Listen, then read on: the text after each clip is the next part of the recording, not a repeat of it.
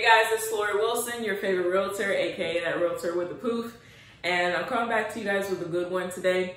Now, this one is basically touching on both sides of the transaction when it comes to real estate, and that'll be whether or not you're buying, selling, or investing in real estate.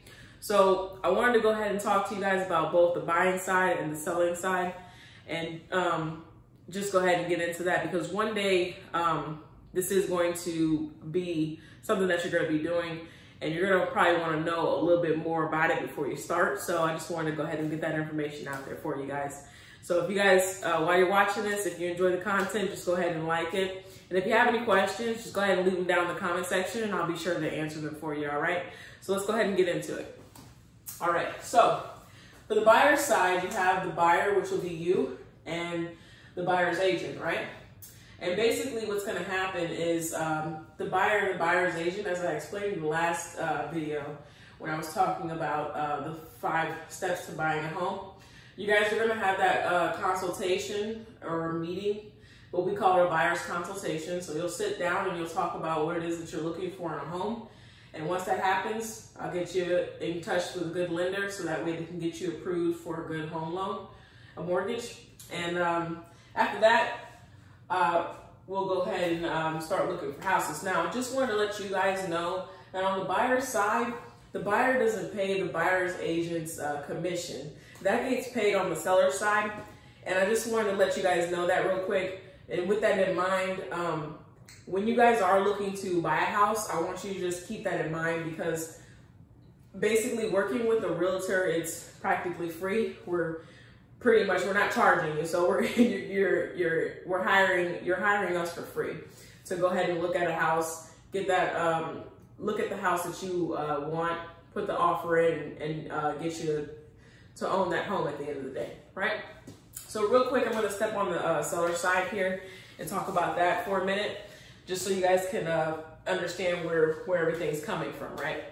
So on the seller side, you have the seller and the listing agent, right? And the seller and the listing agent are basically, they're going to come together and negotiate and agree upon both the price to list the house at and the commission that should be paid to the agents, right? So I say negotiate for the simple fact that when it comes to the commission rate, that's completely negotiable. There is no standard rate. It just depends on what you, the seller, and the selling agent agree upon, right? And then once you guys have come to grips with that, you're going to come to a price to list the house at. Now, the price is not determined by you, the seller, or by the listing agent. It's determined by the market. And what that means is basically, if your house is listed, let's say your house is listed at $100,000, right?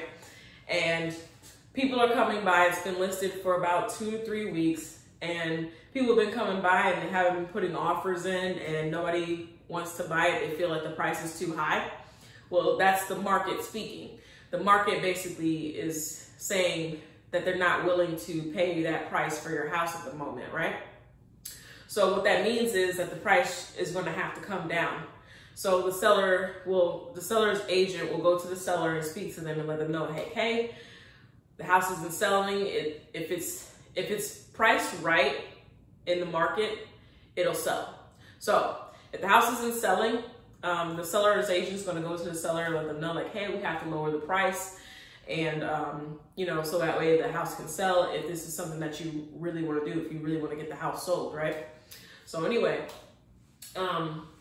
that's what I just wanted to touch on that real quick, just to let you guys know, just to explain to you what that means by the market, determining what the value of your house is, okay?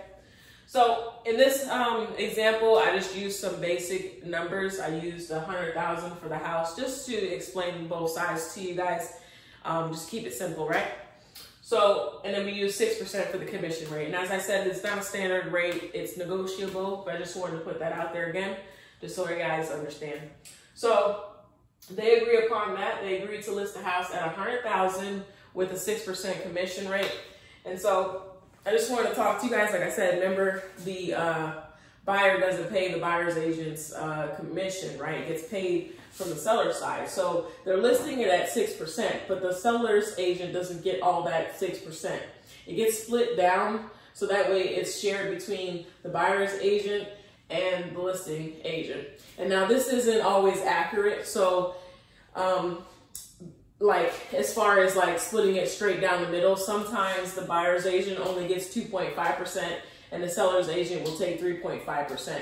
Just depends on where the percentage rate is at and how the seller's feeling about how the seller's agent is feeling about how they want to split down that commission. So when that commission gets split between both agents, I just want to let you guys know, because 3% seems like a lot, right? Out of $100,000, that's $3,000, right? So I just wanted to explain to you guys that, you know, we as agents, we don't get the whole $3,000. We still have to pay our brokerage fees and we have to pay our taxes and things like that, right? So essentially 1% of our 3% commission goes to our brokerage, right? And so for instance, if I was your agent, 1% of my commission would go to Keller Williams, my broker. And then another 1% will go to my taxes, because unlike an employee, I'm a independent contractor. So I have to set that money aside and pay my taxes at the end of the year, right? And that last 1% is what we take home as income. And that's the same on both the buyer's side and the seller's side, right? So I just wanted to come on here and basically explain to you guys how that transaction breaks down, and based on, or basically let you know how everything goes through on each side. So that's the end of the video pretty much. And if you guys did enjoy it, go ahead and let me know. If there's anything else that you guys might want me to talk about, or maybe you have questions about, maybe if you're just becoming an agent or you're thinking about getting your license or something like that and you have any questions, just go ahead and leave them down in the comment section. Also, like I said, all my social media is a link to my account. And as always, if you or somebody that you know has any real estate needs, don't hesitate to reach out to me, because I have a lot of connections with other Keller Williams agents, and as well as my mentorship program that I'm in called Modern Success with Brian Casella. We have a lot of great agents in there, so if you guys do need help, I can always get you guys help in a different state if it's not here in Florida. So pretty much that's the end of the video. Your favorite realtor is out, and I will see you guys on the next one. Bye.